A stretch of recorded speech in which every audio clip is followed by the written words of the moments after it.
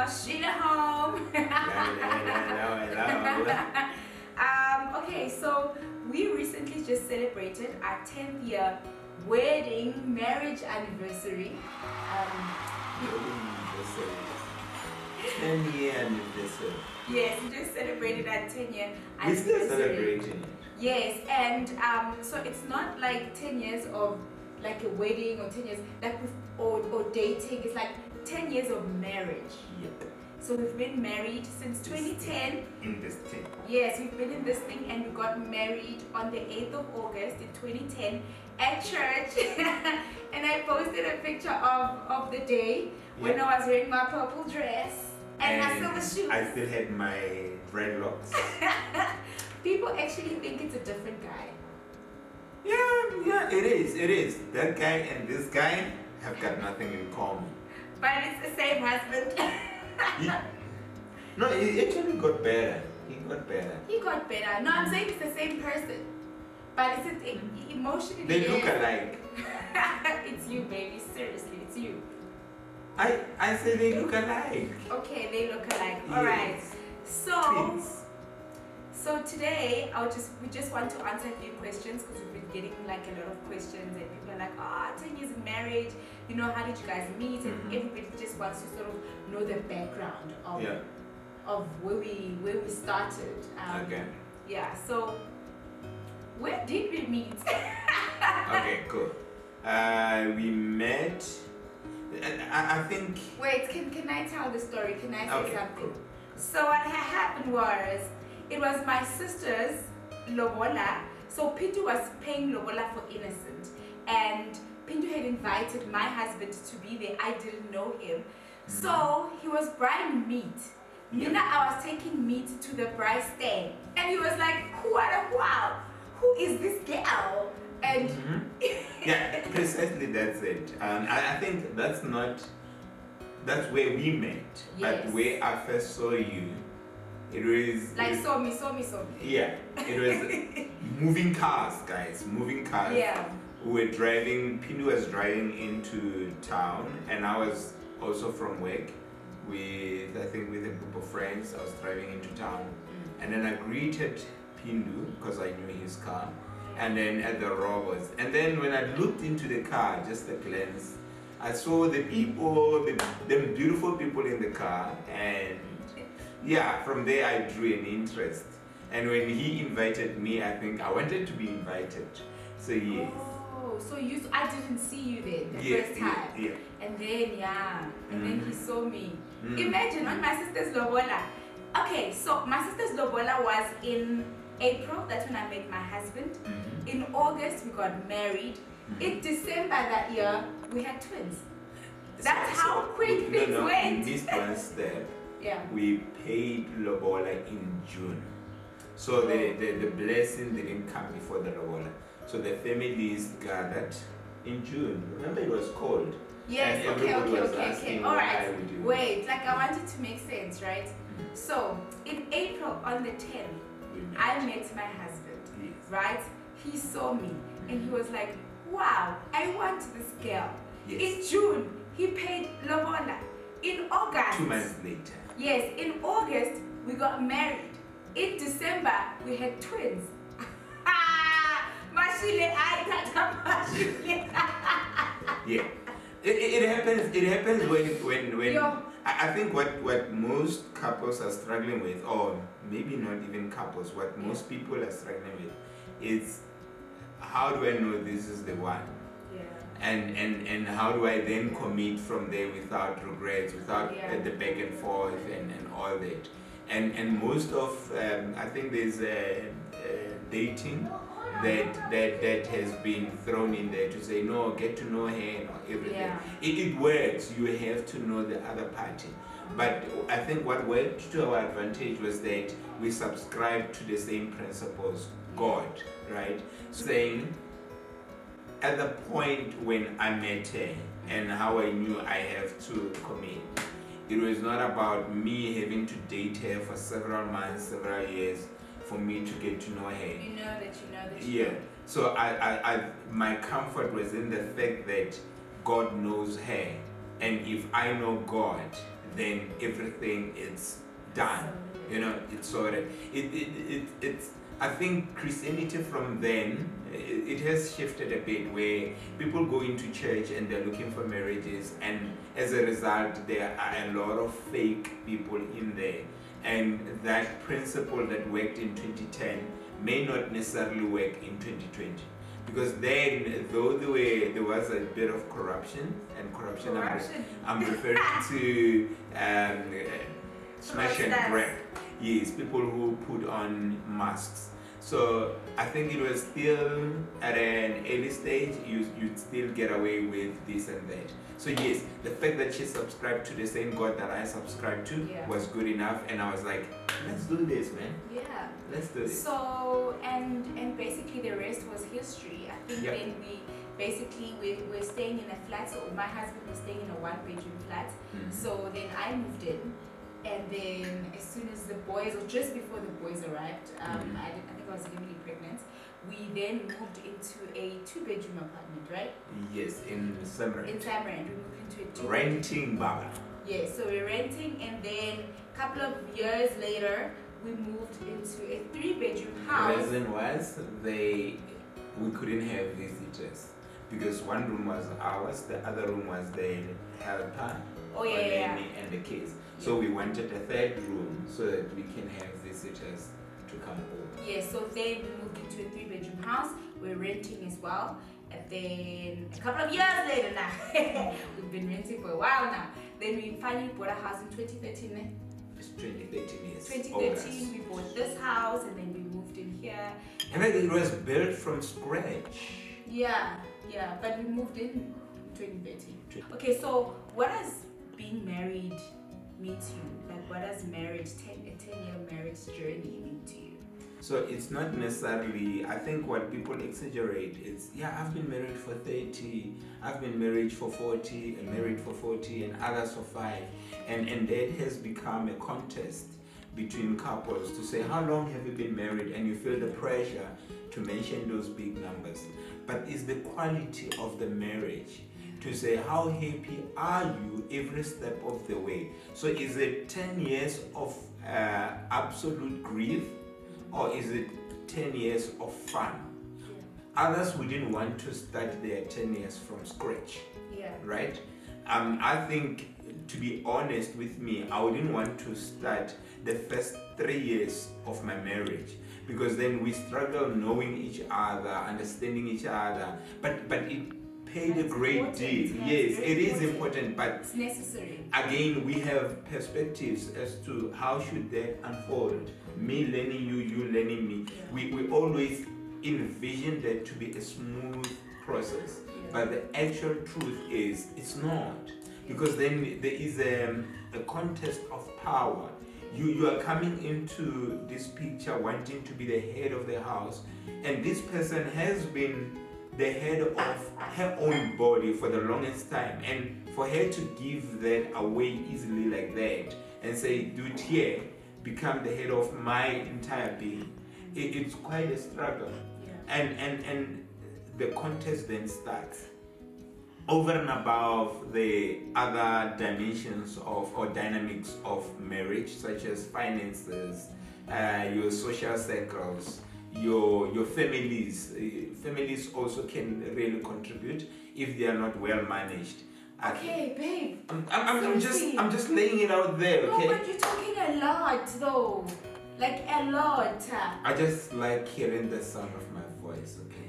It sounds. I think I also want to mention the fact that in 2010 we couldn't really just because everything happened so quickly, we couldn't really afford to have a wedding then, and that's why we had our wedding 2 years later in 2012.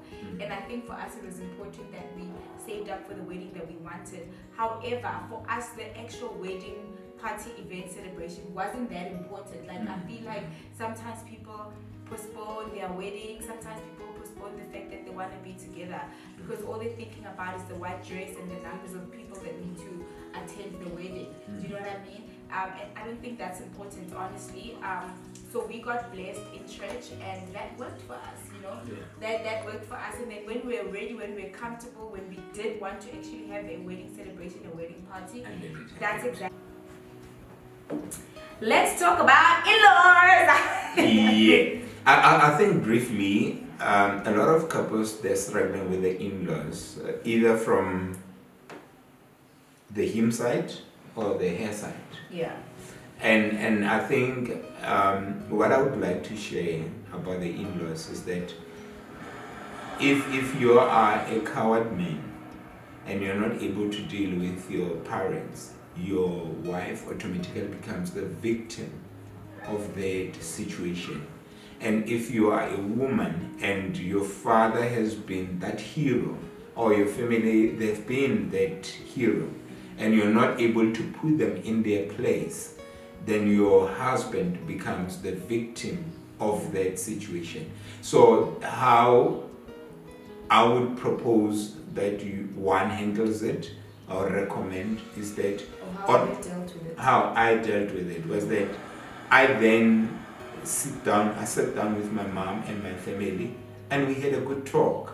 And because they got offended at me, and because it was me, I have changed and all that, then they easily come around.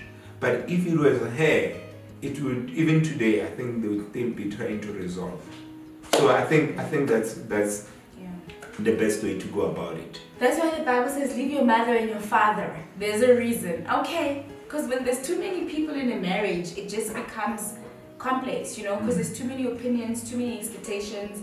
And I believe that when you marry and you cling to your wife or your husband and you start a family, you need to sort of start your own legacy and start your own way of doing things. And in a good way. I'm not saying rebel against your family. In a good way. Start your own culture. Start your own way of doing things. And you know what? Enjoy it. You know, and everybody else will basically follow. Yeah, everybody else will follow. And in that, make room. You are gonna make mistakes, and mistakes that your families will point at and say, you see why you should have listened to us. But those are acceptable mistakes, are expected mistakes, are mistakes that we grow from. Yes. Yeah. So let's talk about what we really love doing and what I think really, you know, what brought the spark. Detox. What really brought the spark into our marriage is our love for traveling and our love for exploring. But firstly, let me say this. The first time I ever went into a flight was with my husband. Remember that? Remember that. And I think because when I got married, I was only 22. You know, I must also mention that I was actually very young. I hardly had just any. turned 22. Yeah, I hardly had any life experience. So everything most of the things that I experienced with my husband. So the first time I went into a flight, where did we go? So we flew to Durban for our honeymoon, and then we took a boat to the Portuguese island, and that's where we had our honeymoon. And it was boat cruise. It was amazing. It was so beautiful. Yeah, it was. And then we went to Cape Town for my birthday the following year, and then we went to Brazil the following year. Then the following year we went to Zanzibar. And then the following year we went to New York. And then the following year we went to Mauritius. And then we went to Barcelona. And then we went to Monaco. So guys, you know, generally I don't have such a good memory, but you see how I'm remembering all these places that we traveled to, because I love traveling, and for me it has really done so much good to our marriage. I know for other people therapy might work for them, counseling and all these things, but for us I think that time away and that time to sort of distress and spend time together and just be away from an environment that we're used to really helped our marriage and really helped us spend more time together, because life is just so busy. Okay. I think what I would say about traveling is that it's being in a different space. There are a lot of benefits. Yeah. So I'm just gonna try and be brief, because my wife says I take long to express. So one, it's as a person you need to learn a lot about yourself in a different space. How do you behave when you are a foreigner? It helps you tolerate other people that you call kwerekweres. When you yourself, you are a kwerekwere. how do you behave, right? And you would never understand the pain of the next person when you treat them badly until you are helpless yourself and you are in that space. 2, it is our therapy, as my wife has said, where when we are dealing with something, when we are abroad, we are more calmer, we are more like, we tend to see and the beauty of life. Sleeps a lot. Okay, let me tell you. So Yes. A lot. Like for him, a holiday is about relaxing and taking the time out. Taking it easy. But he pushes it. He pushes it to a point where I'm like, no, let's go have breakfast. No, I'm sleeping. Do we have to have breakfast? Yes, we do have to have breakfast. No, I'm tired. I'm on holiday. Yeah, but I didn't come all the way to Brazil to sleep the whole day. But for him, a holiday, me sleeping, he's just a party pooper. And this is why the next trip that I'm taking, I'm doing a solo trip, because you know what? I want to have fun. I want to do adventurous stuff. I don't just want to fly to different countries to sleep in a hotel the whole day. Guys, she's exaggerating, right? Mm-hmm. I do sightseeing, but through the hotel window. but the point is, if you are on holiday, you can't come back tired, guys. You can't. You have to take it easy. You're changing your sleeping patterns. You're taking it easy. You're just lazing around. And that, for me, that is the fun of traveling. When I go on holiday, this thing of waking up 6 o'clock in the morning because you have to go and do an activity. Yes. And then you sleep at 10. You come back after 7 days. Guys, now okay, want let to me sleep. lower the volume. You come back after 7 days.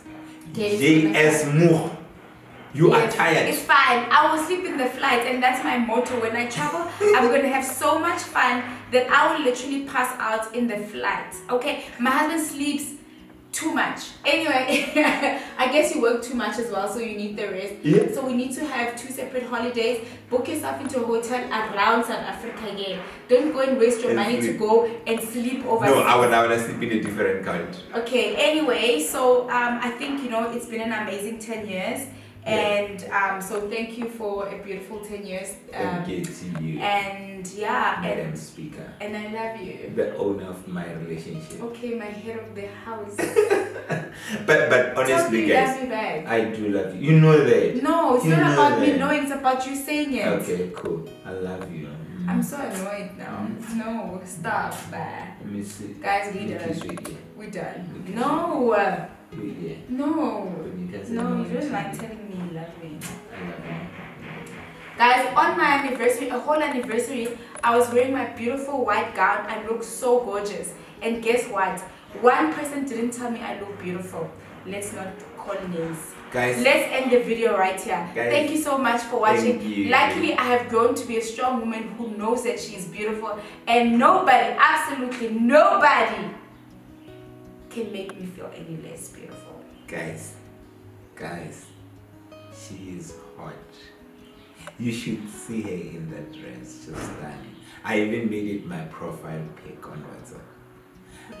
We are you different. married to WhatsApp for 10 years? Guys, we are different human beings, and I think this is what couples need to understand. This is the end of the video. So I don't even have to tell you guys about, challenges. I think we've had a really difficult year. A fairly difficult year. But we made it. 10 years of marriage. Yep. And we made it.